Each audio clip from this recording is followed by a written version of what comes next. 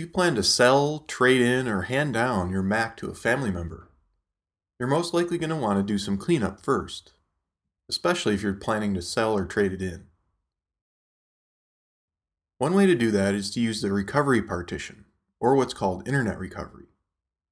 You can boot up your Mac anytime to get to those partitions by holding down Command R on startup for the local recovery disk, which just means it's installed on the hard drive already. Or use Option Command R to launch Internet Recovery, which uses Apple's servers to run the recovery software. Using this method will let you completely erase a hard drive and then install a fresh version of OS X. In this lesson, I'm going to show you a slightly different method that can avoid having to completely erase the disk and reinstall the OS.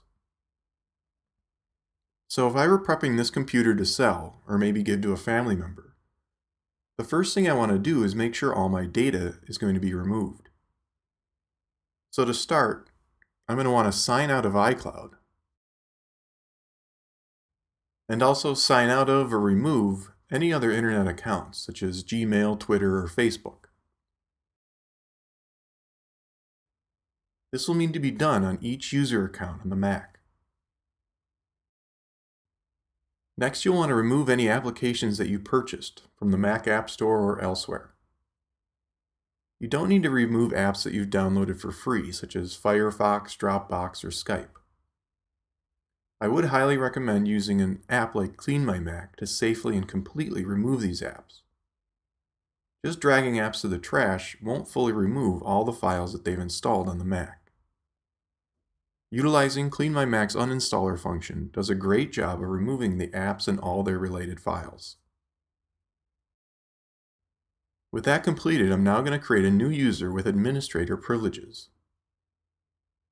I'm going to utilize this account to delete all the other user accounts on the Mac. I'll enter the name as admin, and for this account I just need a simple password. So I like to use the actual word password.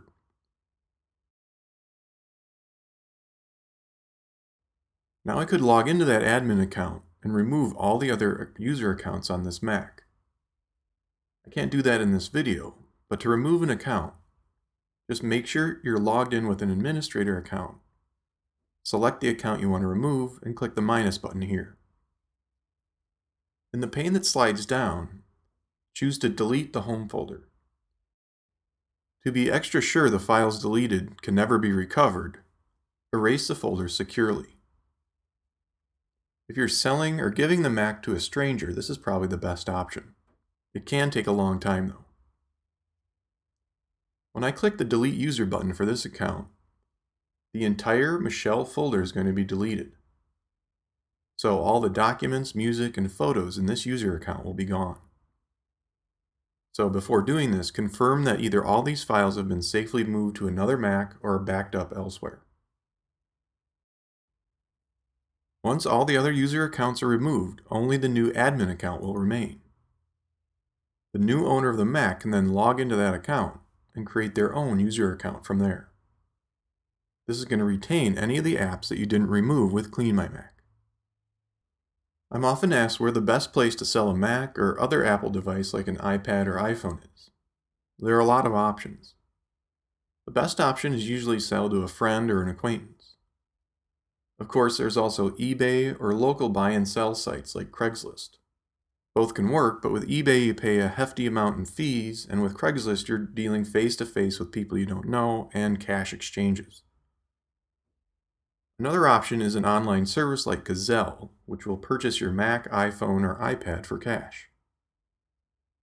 You might get a little less money going through a website like this, but the ease of the transaction can't be beat. Just enter the serial number or model information of your device, along with the general condition, and they're going to give you a price estimate for it. On a Mac, the serial number can be found under the Apple menu and About This Mac. Accept the offer, and they're going to send you packaging for it, and once they receive and confirm the condition, you're going to get paid. I've used Gazelle a few times for both Macs and iPhones, and the process has gone smoothly every time. Of course, since Gazelle is taking in all these used devices, they also have some pretty good prices on refurbished iPhones, iPads, and Macs. If you're someone that doesn't require the latest and greatest iPhone, buying an older model from Gazelle can be a pretty good bargain.